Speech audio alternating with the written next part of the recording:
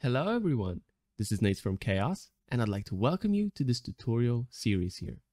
Throughout this series, we'll be creating this ArcViz inspired render that you see in front of you, and as you can imagine, we'll be using V-Ray to render things out.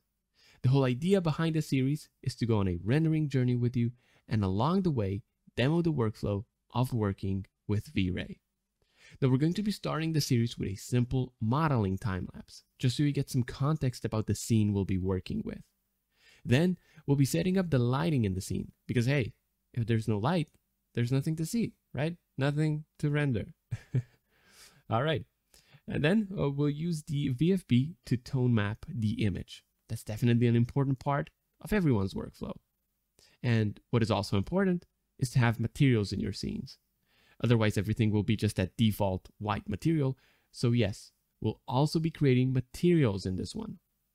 Now, to make our lives easier, we'll also be using Chaos Cosmos to bring in some of the 3D assets as well. And we'll also play around with the V-Ray fur object to create that rug. And that's without using cloners, mind you, or anything like that, because you know, the V-Ray fur object is really powerful. Okay, and so right at the end there, we'll also talk render settings. Not that they are that important with these newer versions of V-Ray, but you know, it's always good to know how to extra optimize your renders. So as you can see, this series will be all about going from zero to hero, from a simple model to a fully fleshed out render, and we'll cover every single step in that process. All right, so enough with the intro, let's get to work. So what we'll be doing in this video is we'll be setting up our scene. So we won't be doing any V-Ray related stuff. It's just a good old plain modeling time lapse that you'll be seeing here. So just something, you know, to get us started and so that we have some context about what kind of scene we'll be working with here. Now, as almost every other modeling job, this one will also start with us placing in a plane which will serve as our starting point.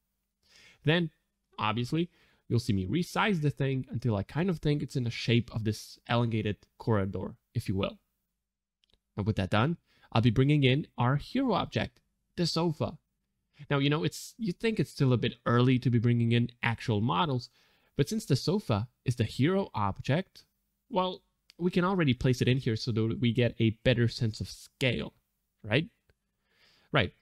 Okay, next thing on the to-do list here will be to rename the plane mesh here to, well, mesh. And it obviously totally depends on your organizational preferences, on how you name things. And so, you know, this is just how I like to name things. And then what you'll see me do is I'll duplicate the mesh and turn the previous one off. And just nest both objects under a null I'm calling architecture. And the reasoning here is that this way, we'll always be able to go back to the previous state of our mesh if need be, because we'll be making copies of it each time we make a bigger modeling change to it. Now this way, if we do something stupid, like model something wrong, we can always go back to the previous object and redo things instead of, you know, having to start from complete scratch. All right. Now, is this the go-to workflow for every project?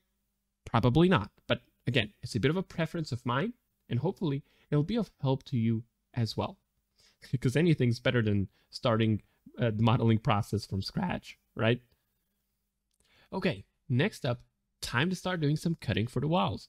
And so we'll create some insets on our plane, and then we'll also create a loop cut down the middle, which will bevel so that its thickness matches the other insets. Then it's extruding time because, you know, walls typically have height to them. Otherwise, they'd be just floors, I guess. Okay, so after doing that, it's time to inspect the model. And so far, it all looks good. Now, before we make changes to what we've created here, we're going to again duplicate the mesh / object we're working on and make the previous one hidden. You know, just in case we need to revert back to the previous state. Okay, so with that done, we can start drilling a hole through that middle wall. And for that, we'll use a cylinder object. Now, at this point, we should mention that we'll cut the hole through the middle wall using Boolean operations. And if you've ever used Booleans, well, they tend to work great, but the geometry they generate isn't that fly. It isn't that good. but because this is a simpler scene, we'll get away with it. So we'll just bool cut this thing, okay? But, first we need to make sure everything is aligned properly and the cylinder used for the bool has enough segments on it so that it isn't too low poly. Now, after a slight pause for dramatic effect, the booling happens. You'll see that we'll need to split the floor from the walls. Otherwise, we're also going to be cutting a hole into the floor, as you can see. That said, when modeling realistic interiors, you'll almost always have some sort of skirting done where the walls meet the floors. And so typically, I personally split the walls from the floor very early on for those kinds of projects, okay? Typically right after I've made the insets for the walls. But in this case, I haven't, because we won't have any skirting and we'll see the floor connect with the walls. And that's going to be important for us because we will definitely want those connecting edges there to be beveled. But more on that later on. For now, we'll just split the floor from the walls, okay? Okay, now before we do the actual splitting, we'll also nest everything under a null, which we'll name mesh.to, so it makes organizational sense here. And then the floor deleting will happen. Okay, looking good so far. So now we'll drop in a camera. We'll reset its rotation and X position so that it's facing straight ahead. And we'll set its focal length to be about 60 millimeters. And then it's just a matter of positioning the camera the way we want it to be. So just some position fiddling here, but ultimately, once we're happy with the camera's position itself, we'll just slap a protection tag on it, which will lock the camera's position so we don't accidentally end up moving it later on.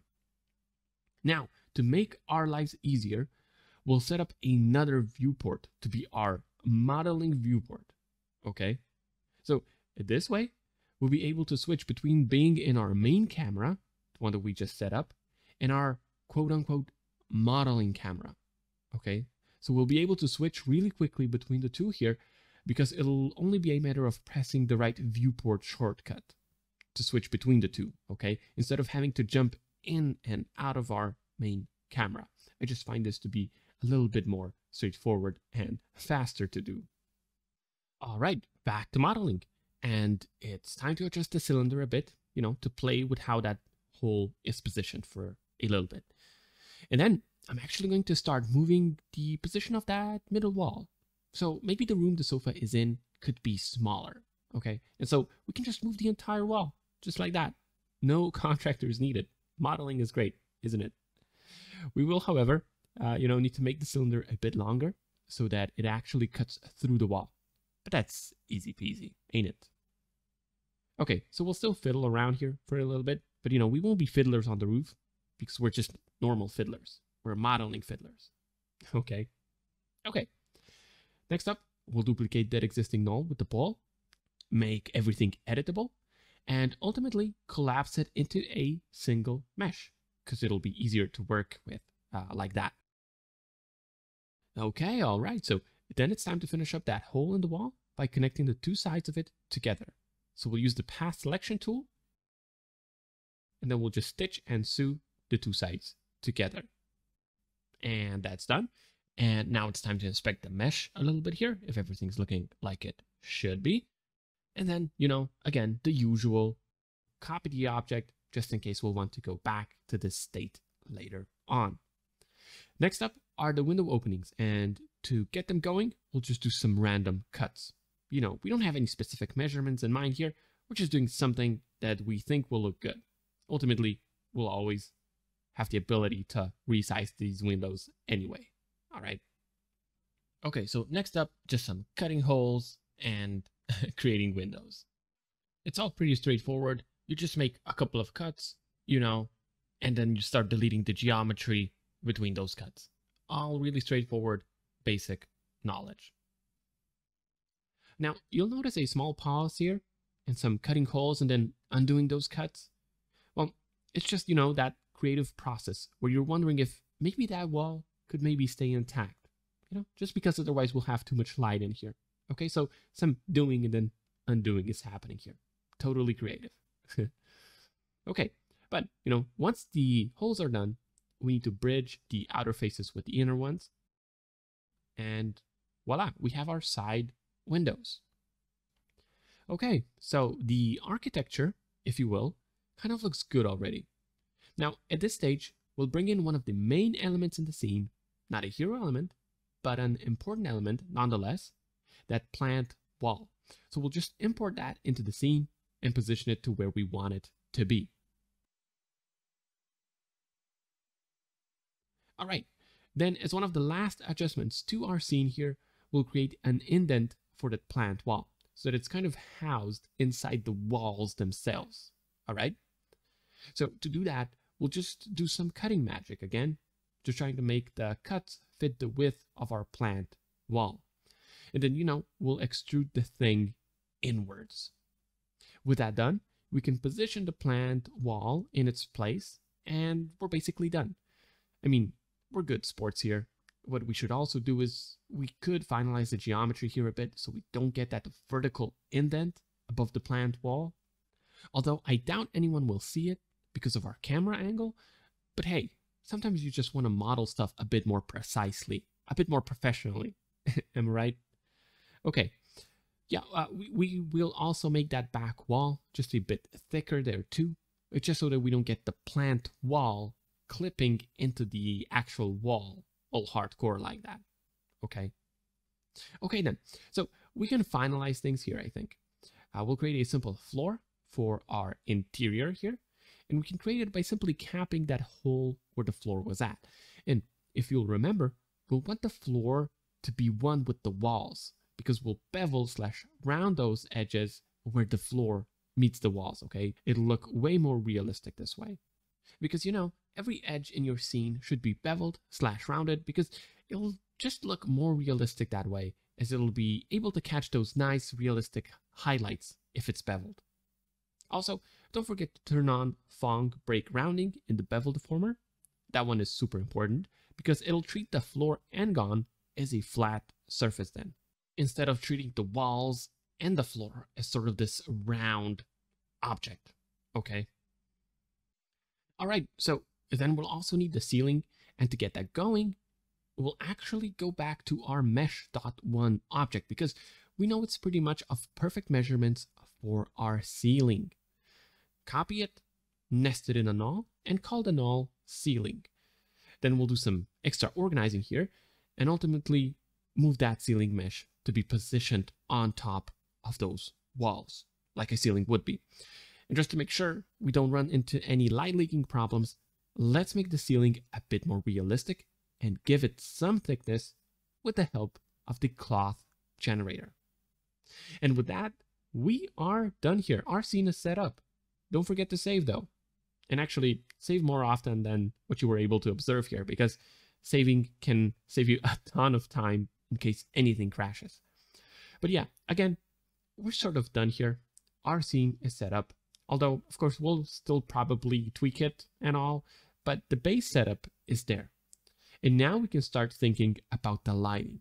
So this is where we'll conclude this video, and we'll invite you to watch the next one.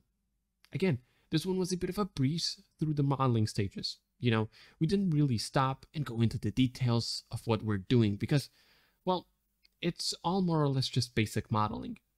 In the next video, we'll focus on setting up a basic lighting scenario with V-Ray, of course, and we'll also do some basic tone mapping.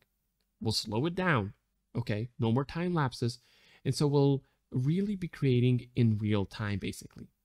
It's going to be an exciting one, and we'll see you there.